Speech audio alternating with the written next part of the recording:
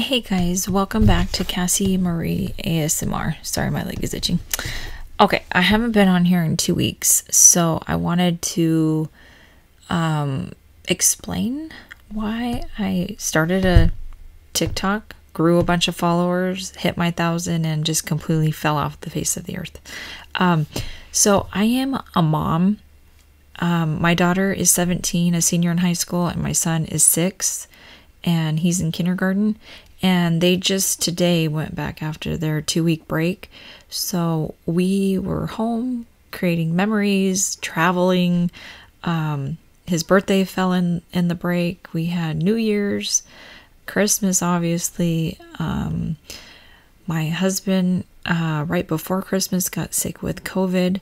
So that was his second round, so he was pretty much confined to my bedroom. That's where I film. And he's better now, but got hit with that, so that was a pain. You know, if you've had it, it sucks. Yeah,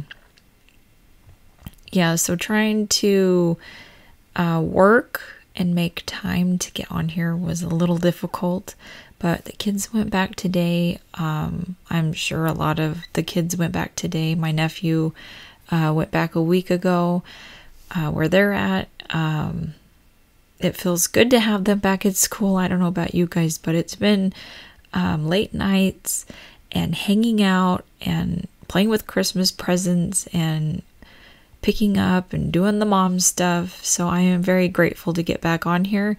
I am not without gratitude to the many followers that are here in this community, and I just wanted to tell you guys that you are in a very safe environment.